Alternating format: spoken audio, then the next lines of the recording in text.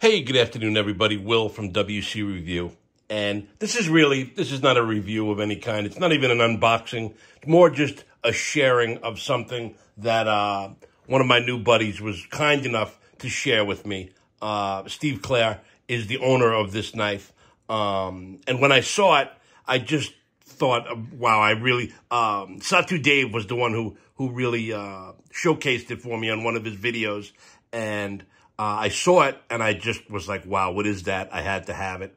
I've since owned it's another Sergey Rogovets knife, the Rhino, which, again, Scotch and Things, Steve and Dave have also shown. And Scotch and Things also let me borrow his Kentucky Special.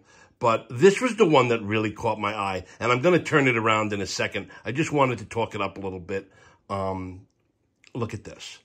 I calipered I measured the blade. It's just under 290 thousandths. It's 0.28 and change at its thickest point. But it's hard to share what I'm feeling with my hands, but just the transitions from the inlays to the metal you literally can't feel it. It's just absolute perfection. Sergey is a jeweler by trade, as many people. I've said it in other videos, but you can just tell the attention to detail. Just look at the insert, the lock bar insert. It's even got a little turnout there. But when you flick this, check the blade out. It's literally the smoothest, tightest action you could ever want. It just, sometimes you feel a little clunk or a little rattle in something. This is just absolute flawlessness. I would assume this is an S45 blade. It doesn't say it anywhere. Sergey signs all of his works inside there, and he usually he always puts a serial number with it. Sometimes he puts the metal, the blade steel that he used also. This one just says Sergey Rogovets and 2364. So that's, I would assume, his 64th knife in the year of 2023, but overbuilt just a bit. This is a brass backspacer.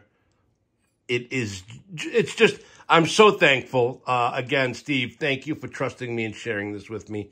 But let's just look at the blade for a second. If you look up here, first of all, it's really, really thick. It's also really, really sharp. And just the swedge, the way the blade swedges right there. And it's just a plunge line. Everything is centered. It's just a precision piece that also is functional. This is not a safe queen. Well, not to me anyway. Again, I've said it before, I'll say it again. I wouldn't be bringing this to a construction site or using it every day, but it is a functional tool. You can absolutely use this to cut things and use it. I would, and maybe I'll talk to Steve. I've already spoken with Sergey. He can make me one, but maybe there's a trade involved. If not, I don't care. I'm just so grateful to have been able to have handled it. But it really goes in and out of pocket quite nicely. It's comfortable in every way. Smooth as silk, and it does. You got to be actually careful because it just drop shots. It will guillotine your finger off, and it is very sharp. So it's about 9 1/4 inches, not about. It is 9 1/4 inches. You can just see the thickness. I don't know. Some people may be turned off by that, but this is the epitome of what I like in a knife. It's super duper, unbelievably well made. And just for a size reference, here's a Medford Flipper Fighter. Very similar, right? Just about the same animal. So, again, I just wanted to share it with everyone, as Steve was kind enough to share it with me. If you have any questions, let me know. And, again, thank you guys for watching. Thank you so much. This is, probably would be nice if I mentioned what the hell the knife is. It is a Sergey Rogovets Titan 4, or a T4. That's the knife. And obviously it will be in the title. but I just realized up until now I hadn't said what the knife is.